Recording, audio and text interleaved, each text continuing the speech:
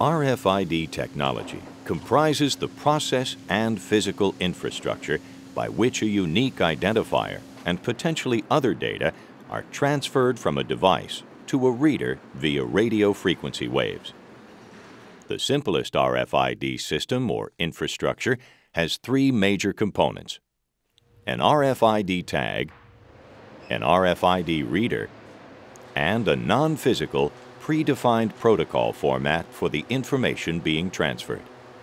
The tag is a small radio transceiver that has a minimum of two components: a microchip that holds data and the electronic circuitry required for transceiver functionality, and an antenna used to send and potentially receive radio signals.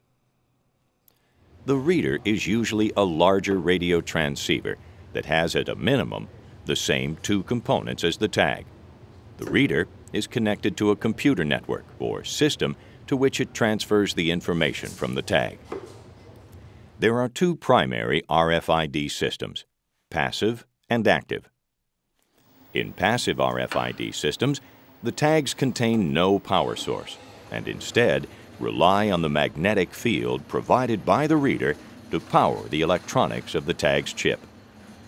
Because there is no innate power source in passive RFID systems, the range of communication is usually short, less than 30 feet or 10 meters normally.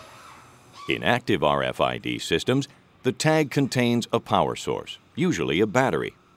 The power source feeds the chip's circuitry. Therefore, it has a much longer transmission range of up to 1.2 miles or 2 kilometers in open fields.